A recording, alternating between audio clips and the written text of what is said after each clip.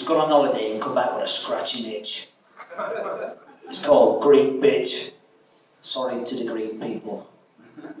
A Greek bitch gave me an itch on an ancient shore. I was bending her like Beckham and she was begging for more. Up came the sun and up came me too. I turned around and gently bumped her like a mule.